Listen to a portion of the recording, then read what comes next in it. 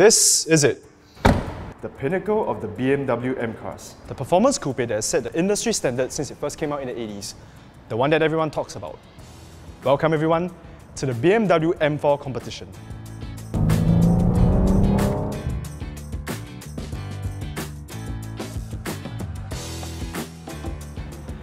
Everyone knows the prominence of this car when it first came out.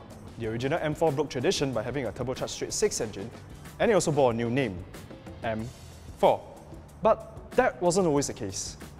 In the beginning, there was just the M3. It first emerged on the scene in the mid-1980s. To qualify for the DTM Touring Car Race Series, BMW needed to build 5,000 units of the E30 M3 series for homologation purposes. And thus, the first M3 was born, with wider arches, a rear wing, an improved chassis and a 2.3-litre inline 4-cylinder engine producing 200 horsepower. And it worked!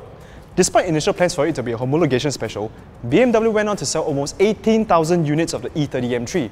It also then produced the Evo 1 and 2, as well as a final Sport Evolution iteration, which was powered by a more powerful 2.5-litre inline 4. And then we have the second generation M3, the E36, which came as a two-door coupe, a four-door sedan, and a convertible. Under the hood of the E36 M3 was a 3-litre inline 6-cylinder engine that developed 286 horsepower. However, the best was saved for last. The E36 M3 3.2 would see the 3.0-litre engine swell to 3.2 litres and produce an output of 321 horsepower. In other words, BMW had cracked the magical 100 horsepower per litre specific output for a naturally aspirated engine that many other brands are racing towards. Following that was the E46 M3 with the widest of wide arches and the now iconic vents on the fenders. This generation also saw the addition of a rather special car, the M3 CSL. Coupe, sport, lightweight. And lightweight it was. The M3 CSL was 110 kilograms lighter than the standard E46, thanks to extensive use of composites and a carbon fiber roof. The M3 CSL produced 360 horsepower from its 3.2-litre straight-six engine and could sprint from 0 to 100 in 4.9 seconds. And then came the E90, E92 and E93 generation M3 with its glorious 4-litre naturally aspirated V8 that produced in excess of 400 horsepower. Also, it was the last M3 Coupe. Don't get me wrong, the M3 nameplate still exists. It's just been assigned to the sedan version of this car. Part of BMW's whole ethos of giving even numbers to their coupe silhouettes. 2 Series, 4 Series, 8 Series, you get the picture, it's all even numbers now. So then came the very first BMW M4 Coupe, the F82. With a twin turbocharged straight-six engine churning out 435 horsepower. It had a double clutch gearbox that enabled it to sprint from 0 to 100 in 4.1 seconds.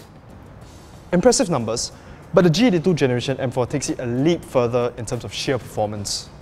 Under the hood is BMW's S58 engine, a twin turbocharged 3-litre straight-six, churning out 510 horsepower and 650 Nm of torque in this competition spec.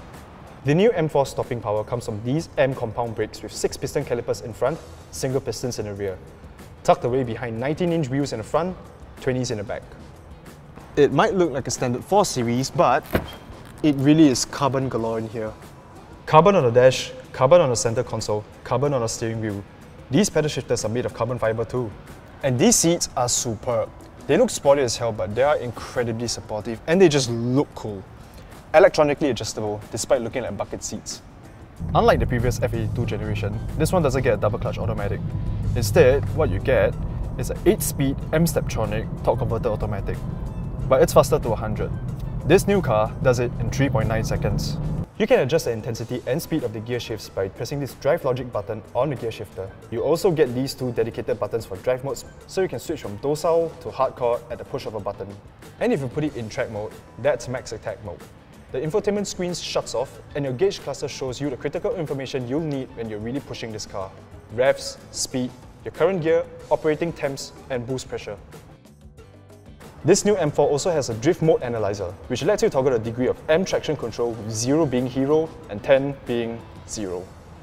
The system monitors drift angle, duration, and dare we say, drama, to award the driver with a maximum of 5 stars depending on the level of electronic intervention required to help one out.